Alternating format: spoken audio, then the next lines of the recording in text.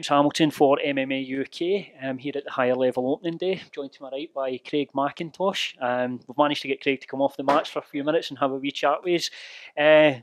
So Craig, I guess first of all, what's your thoughts on the new gym and the facility James has managed to get built for the fighters? It's looking absolutely amazing.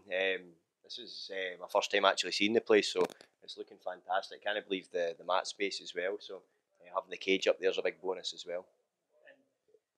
I've asked a few guys this. Obviously, you can remember the early days training with James at the old higher level gym, and then coming into a facility like this.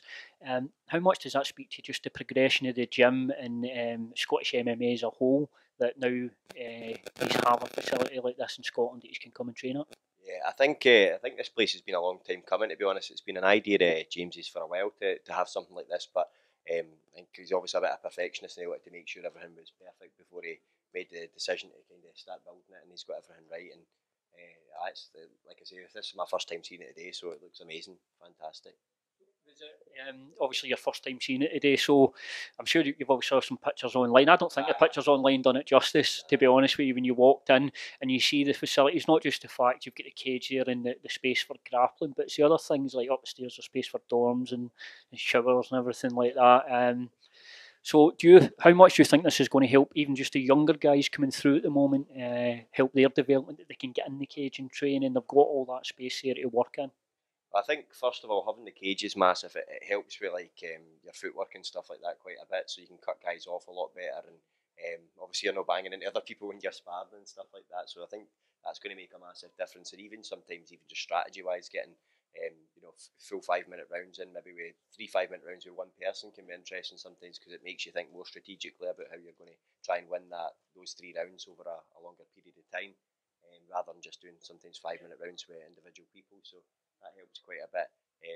Having the sort of big large mat area as well as the striking area as well, it's going to open up the option for, if you were just solely focusing on grappling, then you're going to have the ability to just grapple every day. You can come in, there's space for you to do that while other classes are on and stuff as well.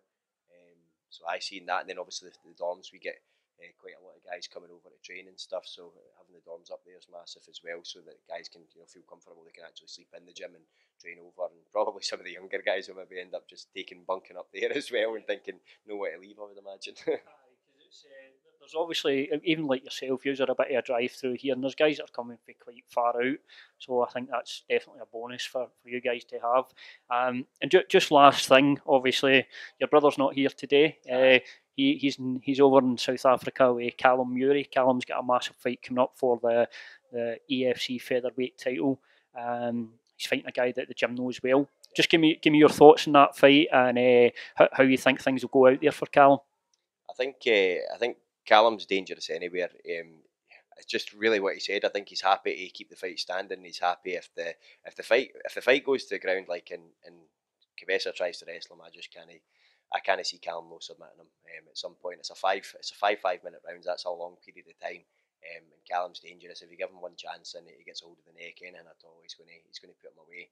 Like I say, I honestly, when I've watched back the choke that Danny caught him in, when I watch it back, I thought to myself that he tapped early. I thought he tapped really easily, and I think if Callum gets a hold of his neck or anything at all, then if he's going to tap that easy, then he's going to tap pretty easy the next time as well. I think actually he was just scared of Danny the last time, and he tapped when the first option he had. And you find that in jiu-jitsu a lot of times, or in MMA, especially, and more so in MMA, you'll find that you catch guys in certain submissions and they'll bail out before it's even on, but it's usually other factors that's done that. If you've hit them quite hard before it, need them, punched them before it, then they're just looking for an option to save face.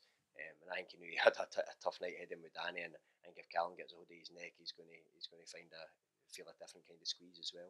So it's safe to say then you believe that the new gym's soon going to have a shiny new featherweight belt to come in, the first one of many, I'm assuming. Definitely, I'm looking forward to seeing him coming home with that. He deserves it for all the hard work he's put in. He sacrificed a lot to even be at these fights and to even make training. So, and you see that when he's with his family and stuff like that, it's massive for him. You know what I mean? Like having his daughter missing him and things like that. So, being away there, even just showing that, being away, for 2 weeks, it's huge. It helps with FaceTime and stuff like that, obviously, but he deserves it for all the hard work he's put in. So it'll be good to see.